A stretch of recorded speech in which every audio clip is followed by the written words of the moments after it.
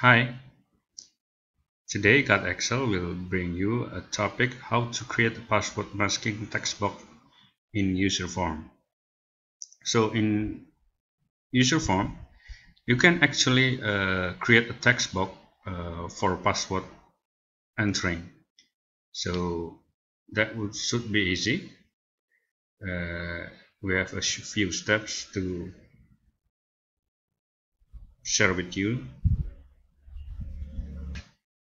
Now, what we have here is a blank workbook. Once again, we're going to Visual Basic window. Here of course we have to insert user form. Suppose we have a login form like this.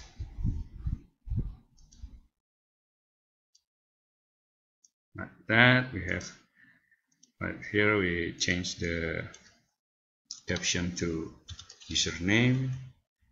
This is where you have to put your username, and the second one would be our password entry. Now this text box, normally if we run, suppose we have user 01 password. Now normally by default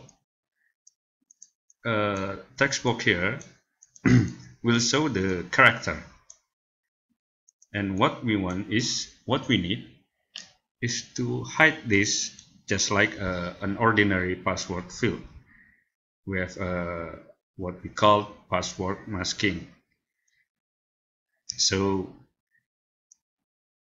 this is so simple.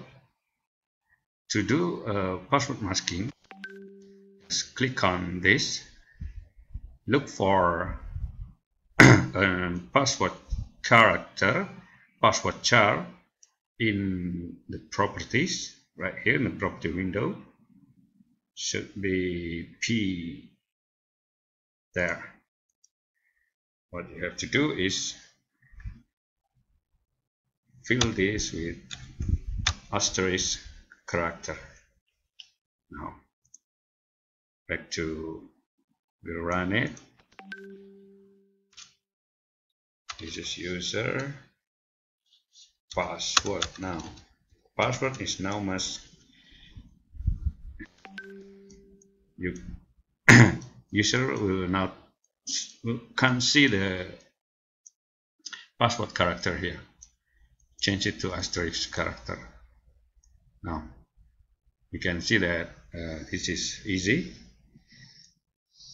So you can now try to create your user form using a password char. Okay, I think that will be all for this video. See you again in our next video. Thank you and bye.